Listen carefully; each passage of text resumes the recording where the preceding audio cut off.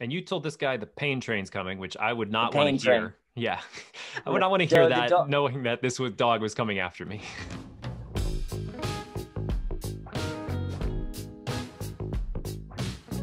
Welcome everyone to the Scuttlebutt. I'm your host, Sean Hall. It's so good to have you all join us once again for another episode. Super excited for our topic this episode, which is going to be MWDs. What is that? MWDs, military working dogs. We are actually going to be commemorating what was about a week and a half ago, the Canine Veterans Day. Very excited for Bill Jeffcoat to be joining us today. He's the president of Life-Changing Service Dogs for Veterans here in Western PA. We're going to talk about that organization and Bill's service, which we will hear more about in just a second. First, I want to have Catherine. You're rejoining us here on the Scuttlebutt. Welcome back. If you'd like to introduce yourself. Yeah, I'm so excited to be back. I guess the short answer I always give is I'm a wife, mom, news anchor, and proud granddaughter of a World War II Navy veteran. I work at WTRF TV in Wheeling, West Virginia, doing a series called Veterans Voices, where I speak to as many veterans as possible in the Ohio Valley where we work. I just have a great appreciation for them and their service, and excited to be here and learn more about MDWs because I'm an animal lover, proud dog owner. So I'm excited for this talk. I'm going to say MWDs. You said MDWs. MWDs. What? Oh, where's the coffee, right? That's just true. Where's the coffee is pretty much my slogan for life. And Bill Jeffcoat, thank you so much for joining us. Bill, if you'd like to introduce yourself. Yeah, my name is Bill Jeffcoat, United States Marine Corps, Vietnam combat veteran, canine handler, war dog. Now they call it military working dogs. I am also the president of Life-Changing Service Dogs for Veterans, which is a volunteer organization here in Western Pennsylvania that raises funds so that we can get medical service dogs to the men and women veterans that are suffering from visible and invisible disabilities. Thank you, Bill. And I'm very interested to hear much more about your organization. I know it's been doing incredible work here in Western PA. But I want to jump into some of our segments here. And before we do that, actually, I want to make sure that if you are listening for the first time, that you like, share, subscribe, and ring the bell on YouTube. If you're hearing Scuttlebutt for the first time, we wanted to let you know whenever we release our episode, which is always on Monday mornings. So please leave us a comment as well. You can do that on YouTube. You can also do that by emailing me at sean@veteransbreakfastclub.org. We'd love to hear from you, especially if you have reactions to this episode or any of the episodes that you end up listening to from the Scuttlebutt.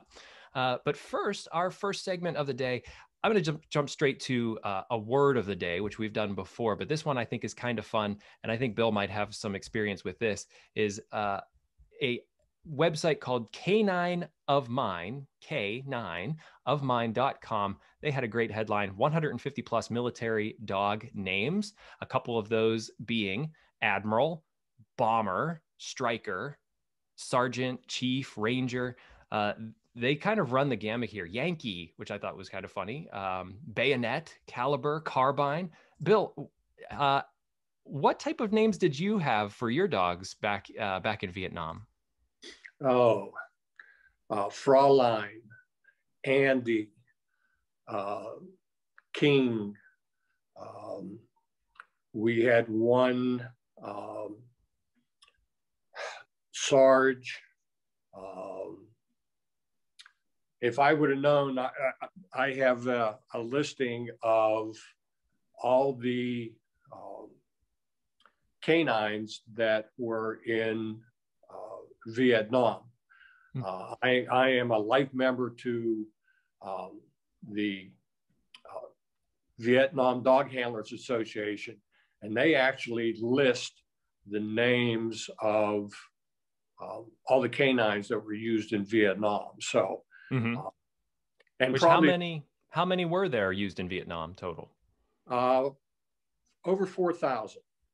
Wow. Wow. Bill, when they name these dogs, are there certain requirements? Like, does it have to be something easy to say when you give commands? Like, are there requirements for names?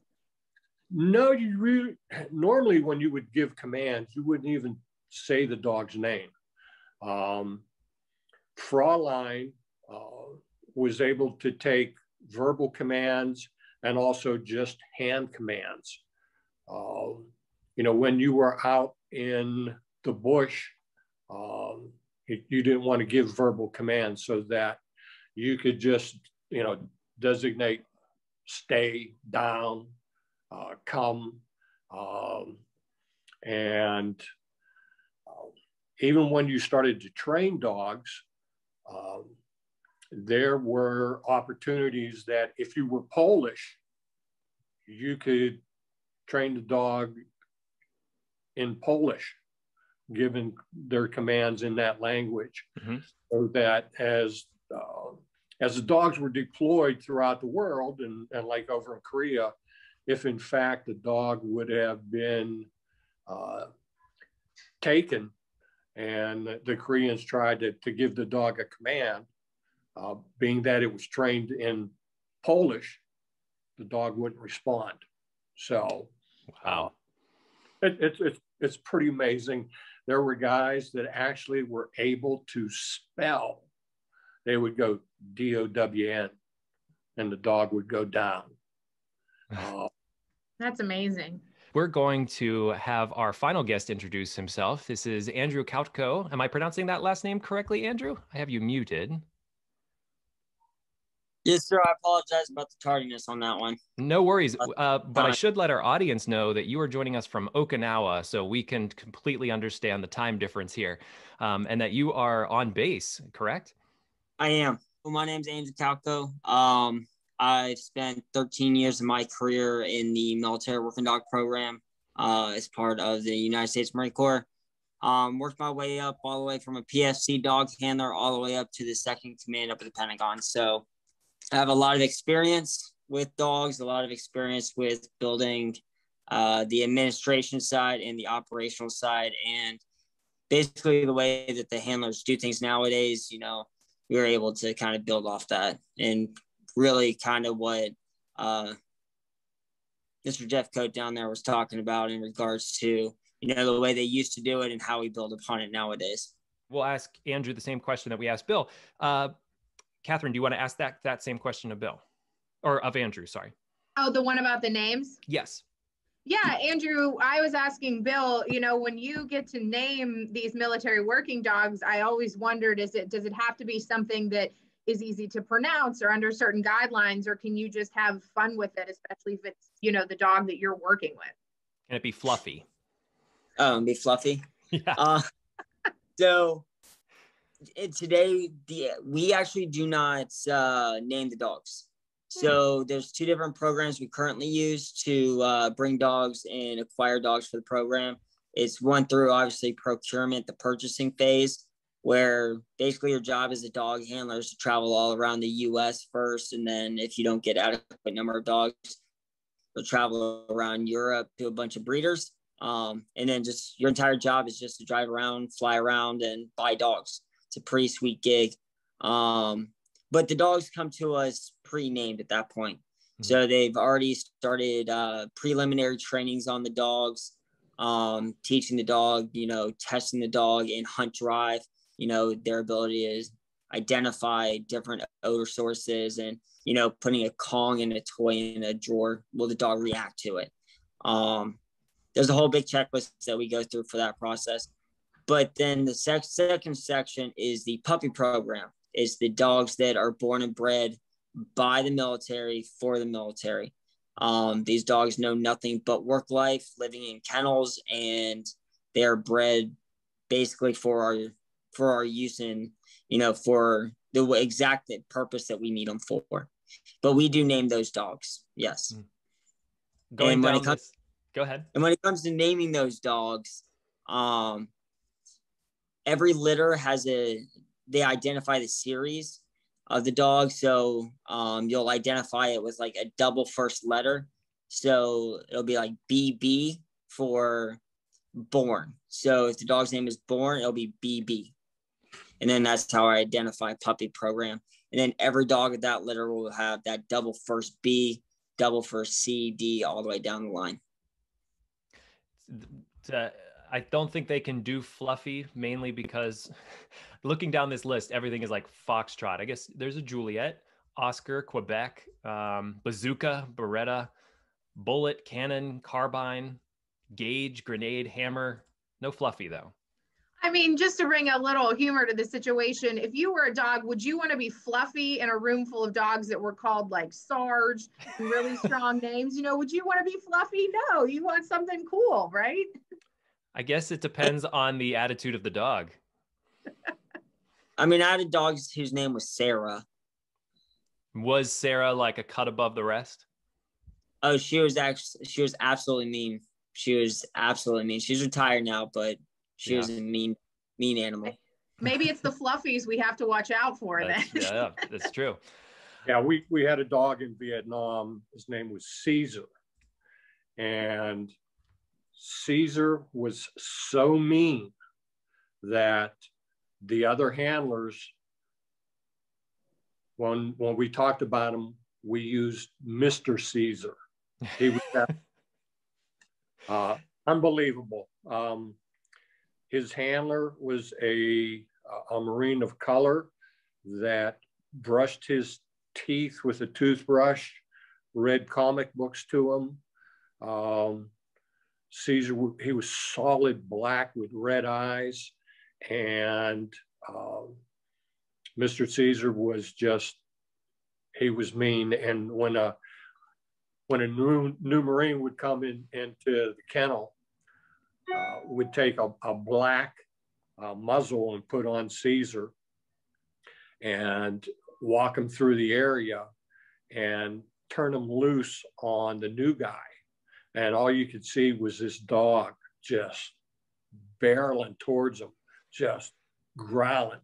And the guy screaming, and Caesar would like knock him down and attack him. And it was that was the newbie introduction into Mr. Caesar. Welcome to Vietnam. Yeah. Mr. Bill, just so you know, things don't change. We still do the same thing. That was gonna be my next question, Andrew. Absolutely. The new guy always gets the biggest, baddest, meanest dog is they're the first one. Well, I'll tell you what. Rite of passage. Yeah, I was going to say, that probably gets you to be pretty serious about what this whole program is from the get-go, right? I believe so. Because you get a whole new respect for them, you know. Mm-hmm. When you think you're big and bad and you're a Marine, you're in the world's greatest fighting force, you know, and your head's pumped up since day one of boot camp. And then you finally earn your Eagle Globe and Anchor and you're walking around with a chip on your shoulder. And then all of a sudden you got this little 60, 70-pound dog, and it just completely changes the way you look at the world. You know, it brings that humility back to some of the young Marines. Yeah. Well, we'll jump into our headlines now. An article that comes from cci.org that told about the recent study by the VA that paired service dogs with veterans suffering from PTSD. And they found through this study that these veterans showed less suicidal ideation and more improvement in mental health than those paired with emotional support dogs, which I'd like to ask a question of our guests here in a second. But the VA estimates that 20 to 30% of veterans live with PTSD. And according to the VA Suicide Prevention Annual Report, nearly 18 service members take their own lives each day as a result of these internal scars. Despite the prevalence of PTSD within the VA population relative to other mental health conditions, existing treatments tend to be less effective. And veterans also die by suicide at a rate of 50% higher than the non-veteran adult population. So this was a very important study by the VA to see if service animals were able to help veterans. It was a 4-year study, and one of the organizations, Canine Companions, was the first and largest provider of service dogs, and they placed 99 dogs with veterans with PTSD. And based on the positive findings of the study, the VA will now allow veterans with PTSD and other mental health diagnoses to be eligible for the VA Service Dog Veterinary Insurance Benefit, which also covers equipment and travel expenses associated with service dog ownership. This was just came out the other day, the results of this study. And I found it interesting that at the beginning it said that as opposed to service animals versus emotional support animals, can either of you explain to me what the difference is between those? Well, medical service dogs, like you say, are trained to mitigate the physical and the visible and invisible disabilities. And we're talking about PTSD, traumatic brain injury, seizure disorders, insulin dependence, mobility issues. Nightmares? Yes. Mm-hmm. Right now, the veterans coming back from Afghanistan, one, they're doing multiple tours. They're coming back with unwanted memories, flashbacks. They want to avoid crowds. The divorce rate is extremely high. So, is that not Bill? Is that not unlike sort of what Vietnam veterans may have experienced when they returned from Vietnam? I'll give you my own experience when I departed Vietnam, and 27 days later, I disembarked in San Diego, California, and was met by crowds of people yelling, screaming, throwing things at me, mm-hmm. Calling me names. And I was told not to wear my uniform home on leave. When I got home, I was with my mother and my sister and was walking on the main avenue in Munhall, and went into a store, and a car backfired, and I went directly to the floor. And the people looked at me like I was insane. Mm-hmm. When I got out of the military and came back to Pittsburgh, I went to the dark side. I was lost. I had no idea of what PTSD was. Mm-hmm. And I truly struggled. And for me, I wanted nothing to do with VA. And I was lucky enough to meet a young medical student that took me by my hand and kind of helped me. And that turned out to be my wife. And she still holds my hand and helps me. And that's 52 years from being from Vietnam. So, and I only did a tour and a half. It's, Andrew, these veterans that are coming back that are doing 3 tours, 5 tours, the IEDs, the roadside bombs, the traumatic brain injury is just tremendous of what they're facing. And without some type of assistance, these veterans go into self-isolation. We have a local veteran from Afghanistan that spent 8 years in his house. He only went outside to go to the VA or to go to like Walmart at midnight. Couldn't be around people. And he got a service dog, and now he's been with me for 26 different speaking engagements where he goes out and he tells the public about his visible and invisible wounds and how this dog has saved his life.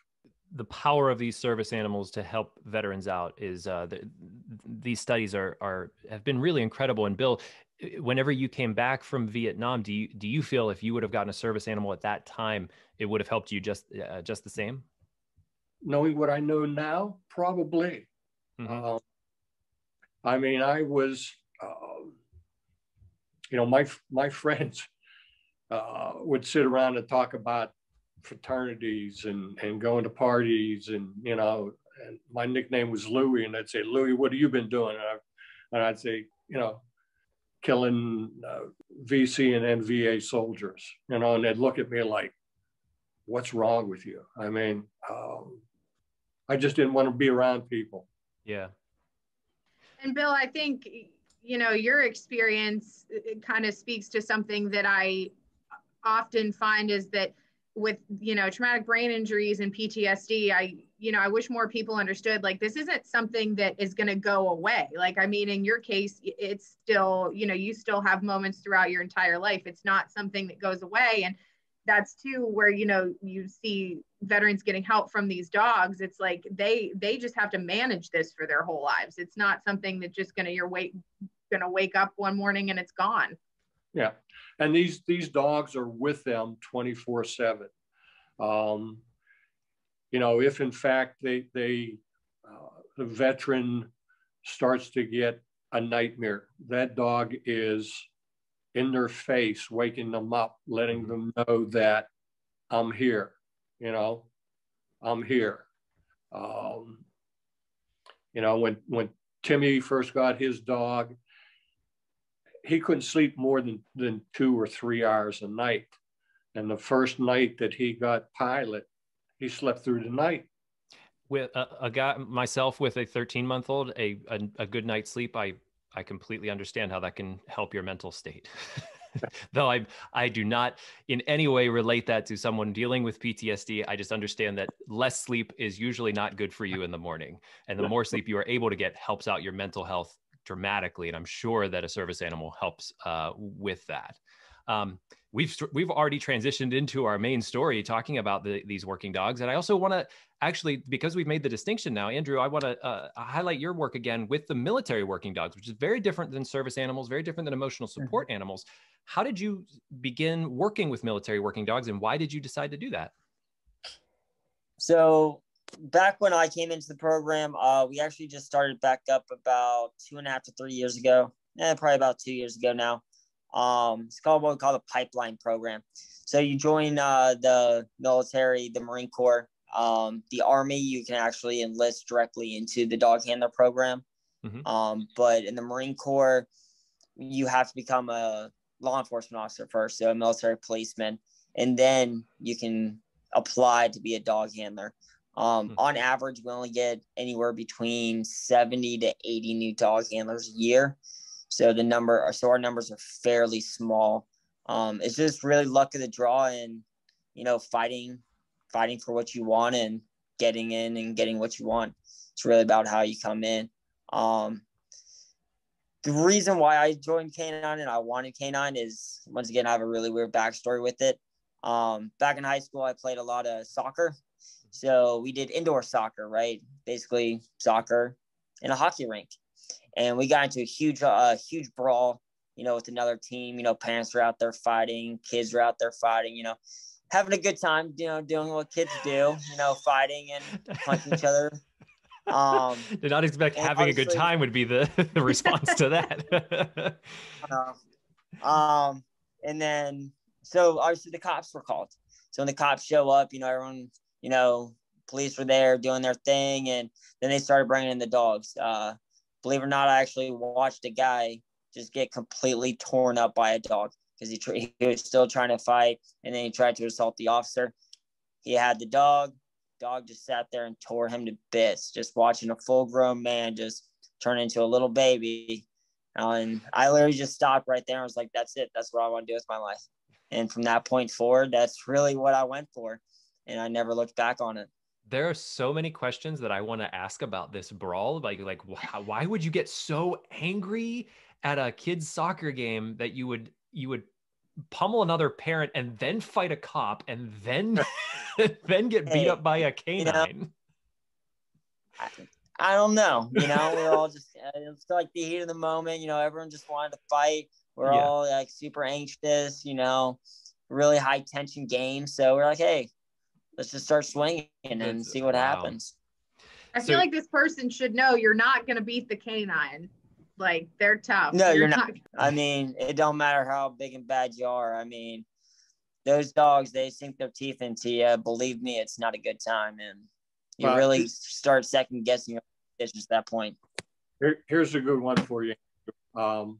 We're on our way to Vietnam, and we're in Okinawa, and we had slid off to Kin Village and picked up a couple bottles to bring back to the enlisted man's club. And we're inside, and we're in there drinking, and all of a sudden they see us with a bottle and come over and said, "We're going to throw you out of the club." And gentleman put his hands on one of the guys, and the next thing you know, start a brawl. And so we're in the enlisted man's club. There must be 200 guys fighting. They set the drapes on fire, and the next thing you know, here comes the dogs. So they broke that up so quick and so fast that the dogs did. Oh yeah, well that and the MPs and the nightstick. So it was a thing of beauty, you know. And for us, it was, what are you going to do? Shave our heads and send us to Vietnam, because that's where we're going anyway. And it was a brutal brawl. So to make you feel any better, Tin Town's about the same way nowadays too. So nothing changes. Cab driver still is crazy.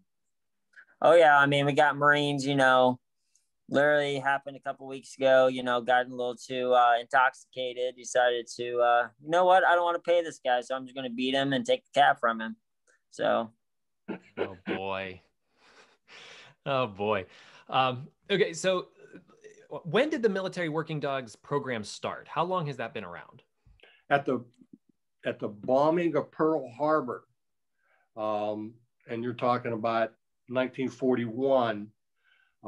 In the spring of 42, this Arlene Erlinger goes to like the American Kennel Club and a lot of the breeders and starts the Dogs for Defense. And this was the initiative to have some type of a canine corps. At that time, there were only 50, and they were sled dogs in the military, and they were left over from Bird's Antarctica trip. So they feel that the government says you need about 125,000 dogs. And the public starts to donate dogs to from these different organizations and breeders. And from 42 to 45, civilians donated over 40,000 dogs. And of those 40,000 dogs, 18,000 were accepted into the military. And 10,425 of them actually went on to advanced training. And that's when the Canine Corps was officially designated and saw duty over in the Pacific and Burma. You know, from there, they had classified sentry dogs, scout dogs, tracker dogs, detector dogs. It wasn't until Afghanistan and with you know, the IEDs and the roadside bombs, that it was actually General Mattis stated that maybe it was time to have military working dogs over in Iraq.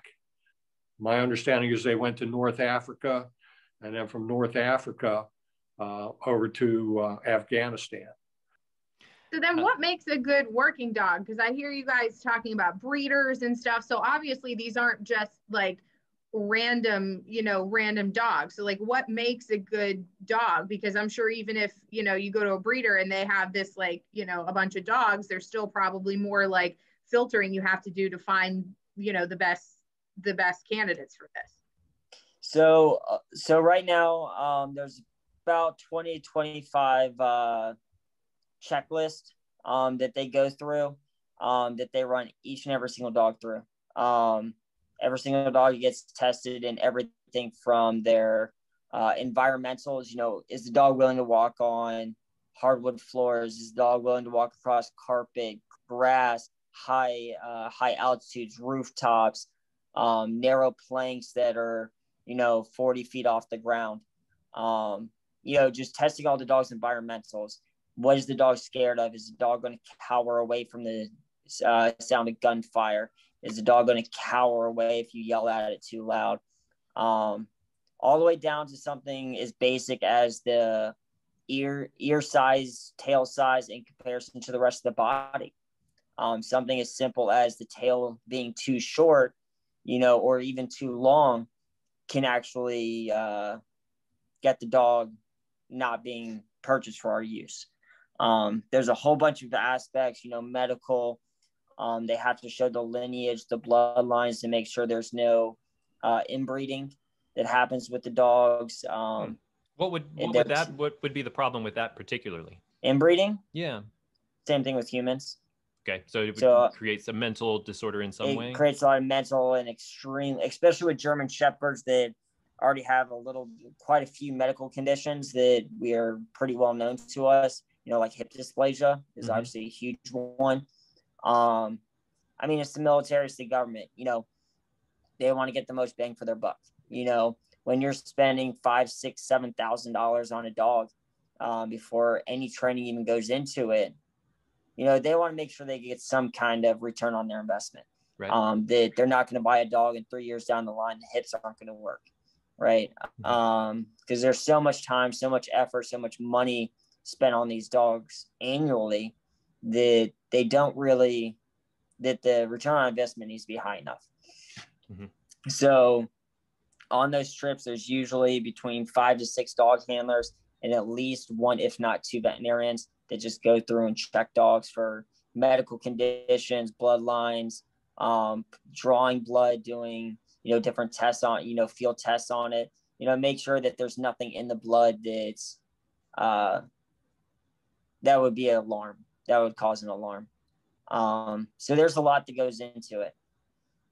But one of the primary things that we do look for is obviously their hunt drive, the drive to, that prey drive, if you will, because dogs are natural predators. They want to chase down rabbits, and that's really what we refer to training as. Training a dog is very easy. All you're really doing is tapping into the dog's natural instinct and curtailing it to our benefit, right? So dog naturally wants to sniff out prey. So instead of it sniffing out a rabbit, it's now sniffing out a bomb. So there's really no difference in the way we're training them. It's just taking those natural things that the dog does and just kind of altering it slightly to what we need. So that's really a lot of the testing phase. And then once the dog comes into the program or gets purchased, then they go all down to Lackland.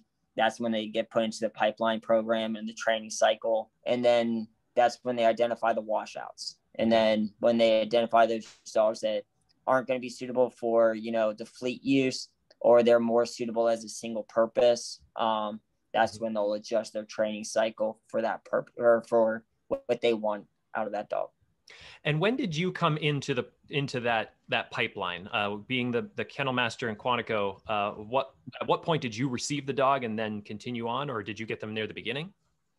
So all the dogs are trained down at Lackland Air Force Base. The 341st, which is an Air Force unit, is actually the executive agency, which means they own every single thing when it comes to dogs. They own every dog. They own the training schools. They train the dog training, or they own the dog training school. They own every facet of the military working dog program. As Marines, obviously, we don't like relying on other branches, and we're very prideful in ourselves and only ourselves, so, we're trying to not necessarily break away, but kind of because the way the Air Force likes to train dogs is for their purpose, right? Yes, they train the dogs to the best of their ability for a multitude of situations, but there's things that we find ourselves in as Marines a lot different than what the Air Force does, or what the Army does and the Navy does. So that's why we have, the Yuma Proving Grounds, the Inter-Service Advanced Skills Training course, canine course that we were talking about. That way we can better teach Marines what Marines are going to do with dogs in comparison to what the Air Force does or the Army or the Navy does. Catherine, you have a question. Yeah. So then what, you talk, and I'm sure Bill can kind of speak to this too. So then what are these dogs doing? Like, they're trained, they're good, they're ready to go. You mentioned like there's different things that each branch needs the dogs to do. So what are they doing when they're finally done with training and ready to work? So for like the Air Force, the Air Force primary mission is obviously airfield security. They have Minot Air Force Base, which is a nuclear reserve. They have all those, and that's their primary function. And focus is more on that installation security, that perimeter patrolling. While Marines, well, we really don't want to do that, right? We want to go out there, we want to chase down the bad guy and shoot them, right? So we kind of curtail our training for that. We don't like to be static. We like to always be on the forward attack, always on that forward movement, towards the sound of gunfire. So we need to make sure our dogs are still able to do that, because as a dog handler, you're not going to be out on patrol by yourself, right? You're always going to be with a Victor unit, a line unit, grunts, infantry guys, or you're going to be with, the high-speed, low-drag MARSOC or Navy SEALs, or, those super high-speed guys that we're not really supposed to be talking about, right? So when you're with them, the last thing you can do is slow them down, right? You're an enabler. You enable them and you bring an extra capability to the fight. And that's really what we do as dog handlers, is make sure that the dogs are just as capable of doing every mission that a human being is capable of doing. The Navy, pier security, boat security, things like that. That's not really what we focus on in our branch. And Andrew, how has that training changed? So Bill mentioned a lot about like detective dogs and different ways that they're trained in different specialties. And has that expanded up until now? Is it still pretty much the same as it was, back in World War II, Korea, Vietnam, what the dogs are capable of? So yes, so the capabilities are relatively the same. But like Mr. Bill was saying, they had sentry dogs and scouting dogs. We don't use those anymore, right? Mm-hmm. We have 5 main focuses for our dogs. In obviously the military and the Marine Corps, once again, want to get the most bang for their buck. We have dual purpose dogs, dogs that are trained in attack and explosives, or attack and narcotics, or, if you're looking at like the Marine Special Operations community, or the JSOC, the Joint Special Operations, they use what we call multi-purpose dogs. So the dogs are trained in tracking, explosive detection, and bite work. So they pay a little bit more money for their higher end dogs, but they also get more capability out of them. So I want to hear, Andrew, I don't know if you're allowed to say this. Maybe Bill can say this since, he's not actively in the military. I want to hear, like, when you're talking to these dogs, like, how do you give them commands? Like, because you're talking about all these, like, highly specialized things that they do that are more than just, hey, sit, stay. So, like, how do you give them commands? Like, what do these commands sound like? I mean, Bill said they were training dogs in different languages. So nowadays, once again, all dogs are trained in English. Because once again, just because I know a foreign language doesn't mean the next guy will, or mean that Mr. Bill does or Mr. Sean does, right? Mm-hmm. So all the dogs are obviously trained in English primarily. It's just simply that: sit down, heel, stay, left, right, come, seek, get them, all the different commands that we use. They're all very basic commands. Where the focus comes into is that one handler style of handling, right? So the dog understands that I'm dad, I give the toys, I give the praise, I give the reward, and I also give punishment. So teaching that dog that only to listen to me that's the key aspect behind what it is that we want to train the dogs for. Not necessarily the words and the commands, but it's more of, teaching the dog, understanding who is it that who's dad or who's mom right now. Right. Yeah. So, and as the dogs get older, and you have handlers rotating through, and you have a dog that's been on 4, 5, 6 different handlers, that dog doesn't quite build that rapport with that individual handler anymore. So you'll start seeing the dog listening to multiple people. Or if I show up with all the confidence in the world, dog's like, oh, well, obviously this guy knows what he's doing. I'm following him. Right. So as the dogs get older, you will see a little bit more of that, but especially with the young dogs or that first handler dog, it's very, very distinct that you can tell on. It's your chow. So I guess this should have occurred to me before then. These dogs have more than one handler, right? Like, I mean, the same, just because you train a dog doesn't mean it's going to be with you throughout its whole service. No, so the dogs are trained down at Lackland, like I was saying, by what we call DTS, the dog training school. Their entire job is to do nothing but basically pump dogs through the system, right? They get dogs in, they teach them what they need to, they push the dogs out. So by the time they leave there, usually they'll have 2 or 3 trainers. Once they get done there, then they'll come to their individual installation, right? So at Quantico, if I had a dog that retired or just wasn't working out for what I needed, I'd petition the headquarters Marine Corps and say, yo, by the way, I need a new dog. And then obviously do the paperwork behind it and, the purchasing request and all that other good stuff that, all the paperwork and political stuff that has to go into it. I fill all that out and then they send me a dog. Basically, they tell me, hey, dog's going to be on this plane. I show up to the airport, I pull the dog off the plane, and off I go back to Quantico or back off to whatever installation the dog's going to. I know that whenever I have to yell at my dog for digging in the trash or eating the cat food, she gives me that puppy dog look or, ears down, tail between her legs, and I instantly feel guilty. So, Andrew, how do you punish one of your dogs and then live with yourself afterwards?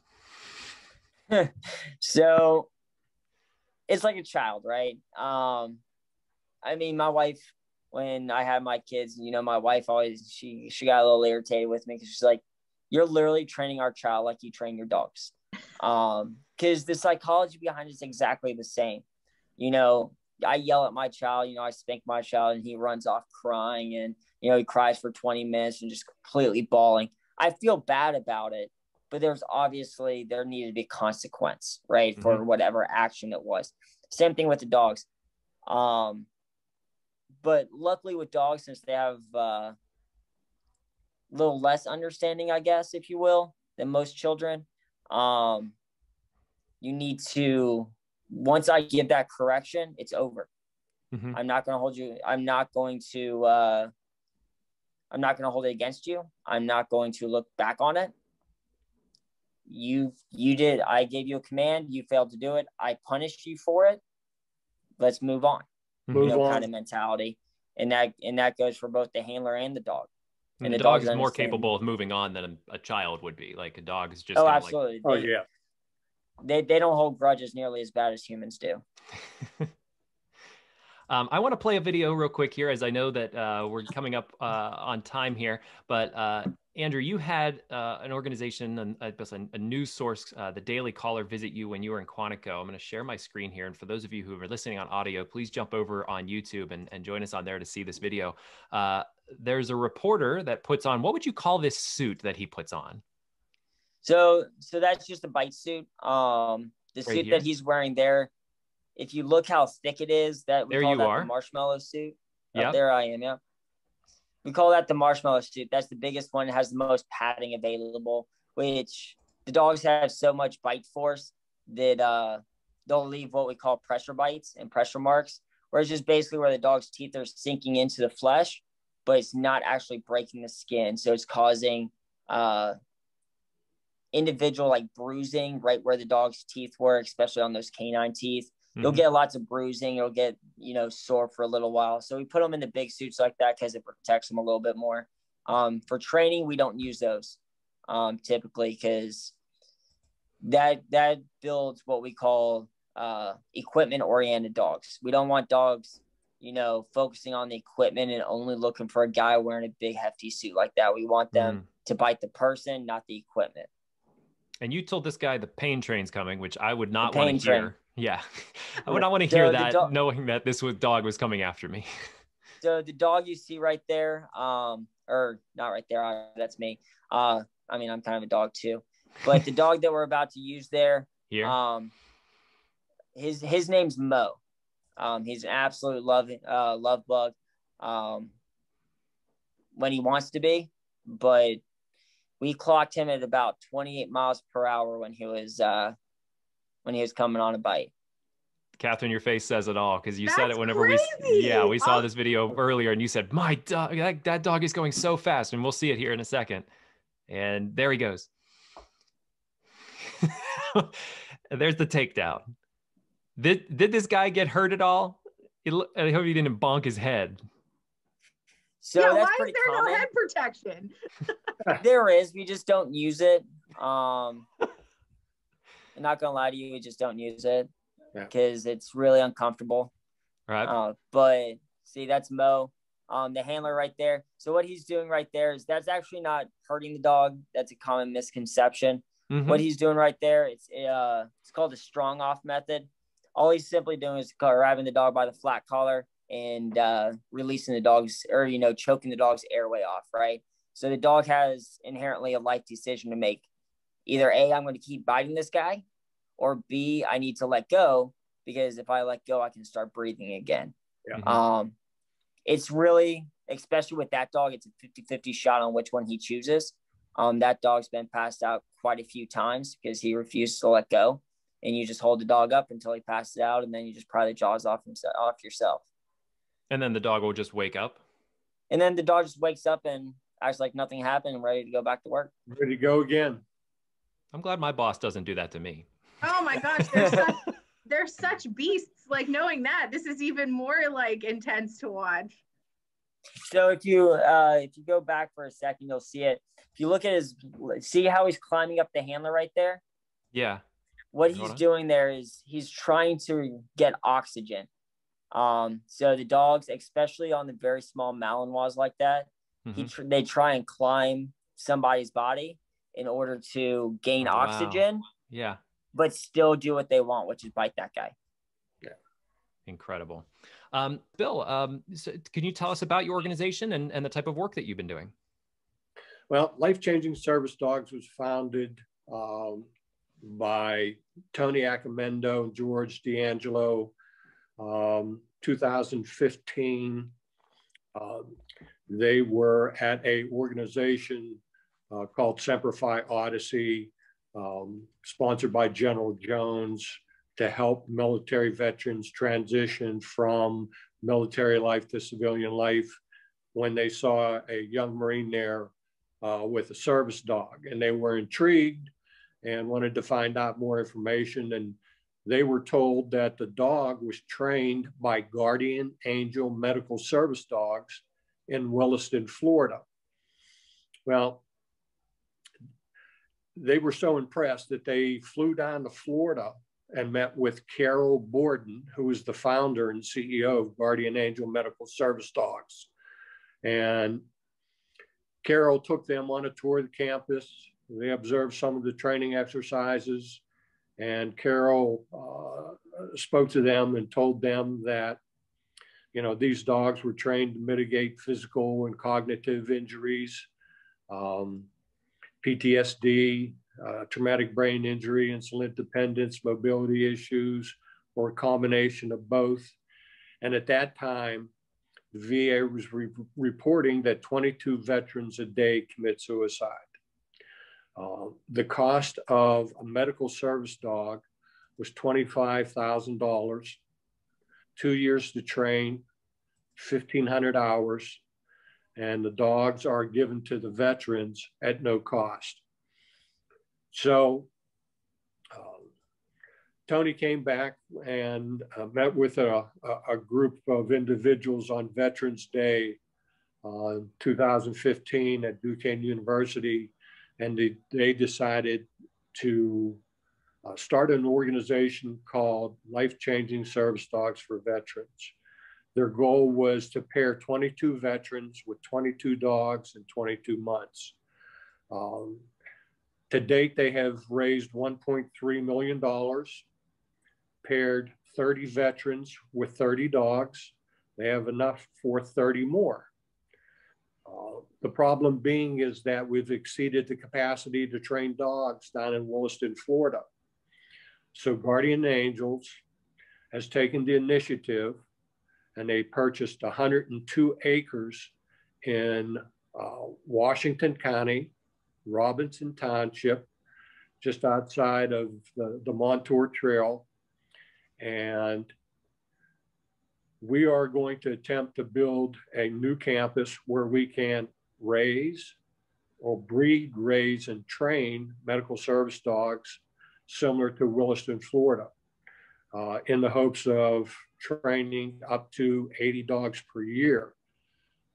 Right now, there's a waiting list, I believe, of over 300 veterans that are waiting for a medical service dog.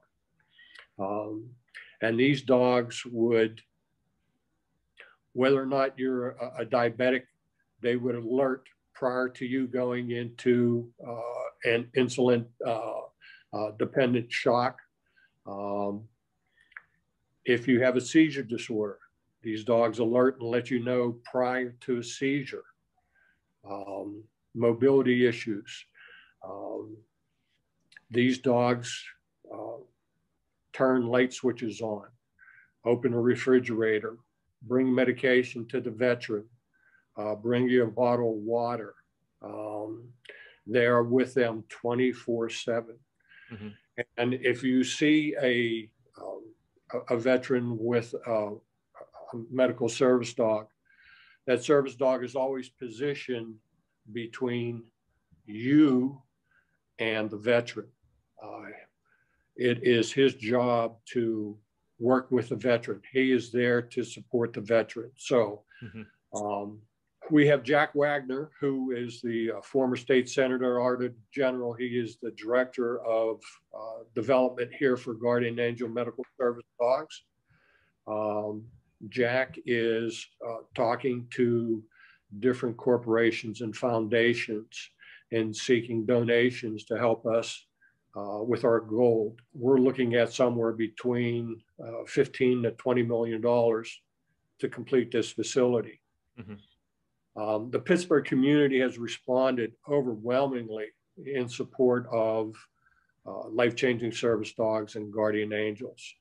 And we could have not reached where we are today without some of these organizations, the Pittsburgh Foundation, Armstrong Utilities, Pittsburgh Steelers, Veterans Cable Service, Duquesne University, PNC Bank, Colcom Foundation, the Pittsburgh Pirates. Anybody can go to our website, padogsforvets.org, and you can actually go onto the donate page and donate strictly for the Pittsburgh campus.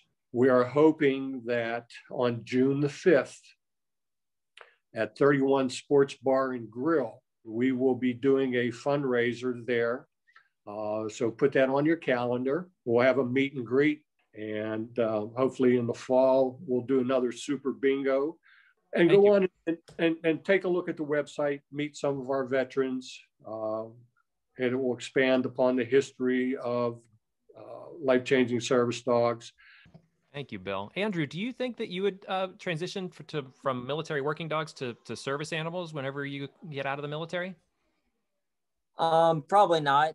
The main reason being is my end state is to probably end up with another federal agency working dogs. I thoroughly enjoy, the aggressive side of the house, having been working dogs in law enforcement aspect for close to 8 years alone.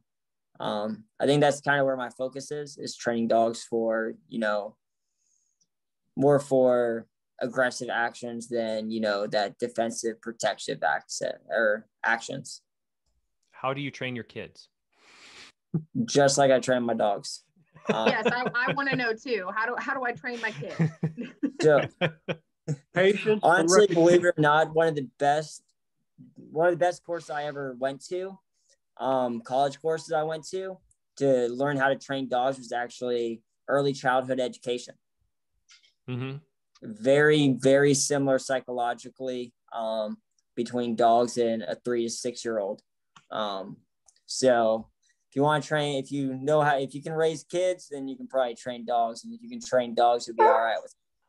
Catherine, I wanted to give you the last thoughts here, if you have any questions. No, I mean, this is amazing, Bill. The work that you guys do is phenomenal because I've seen firsthand the impact that, you know, an animal can have on a veteran suffering with PTSD, and for them to have someone with them is amazing. And Andrew, I think the work you guys do is incredible too. I'm still thinking about that video and how fast that dog was. Like, I'm terrified, and I would never want to be on the wrong side of those dogs.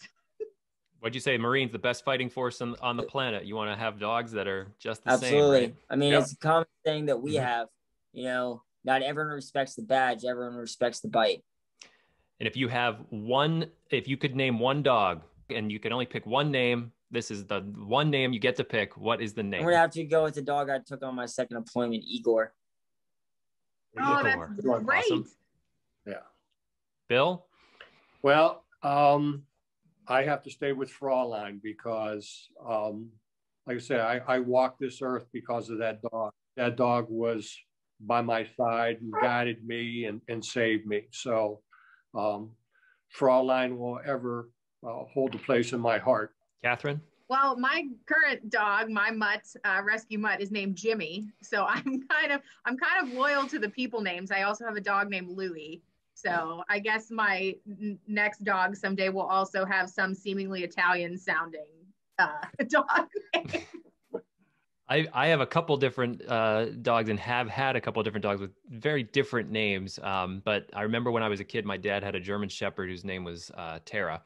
And I would probably go with Tara because that was kind of, you know, sparked my love of dogs, was this beautiful, gorgeous German Shepherd named Tara, and was just a cuddle dog. Just loved everybody, loved kids. Just remember that dog. So I'll go with that name. I want to thank everybody for joining us for this episode of Scuttlebutt. Reminder to please like, share, subscribe, rate us wherever you get your podcasts, and comment. We'd love to hear from you. We do a mail call, and we'd love to call you out for the questions that you have and answer those here on our program. I want to thank Bill and Andrew, both for joining us from the Marine Corps. Both worked with military working dogs. And I'd like to thank Catherine again for joining us for another episode. We are going to be back next week with another great episode of the Scuttlebutt. Hope to see you all there. Thank you so much for joining us.